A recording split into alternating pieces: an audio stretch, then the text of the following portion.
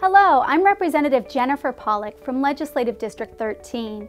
As a classroom teacher and an instructor of pre-service teachers, properly funding Arizona's public schools has always been my top priority.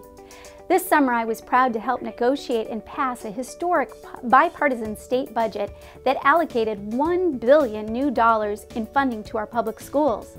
This was a unique opportunity to make investments in our kids that our constituents have been demanding for years.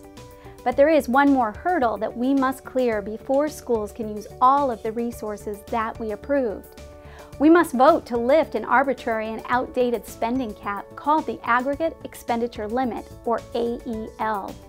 The AEL works like an artificial lid that keeps our education funding near the bottom of the nation. This cap was established in 1980, and it does not allow adequate funding of the 21st century technology or the instructional needs of a nationally competitive public school system.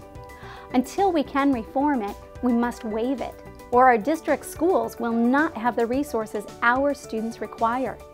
The consequences of failing to lift the AEL are unthinkable.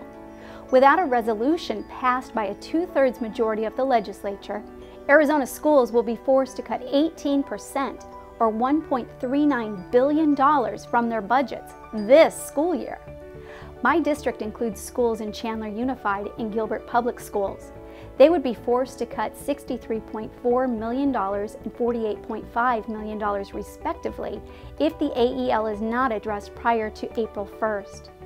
It would force schools into layoffs, increase class sizes, and potentially cause school closures. The newly allocated resources are supposed to help our schools. Instead, we could take a giant step backwards.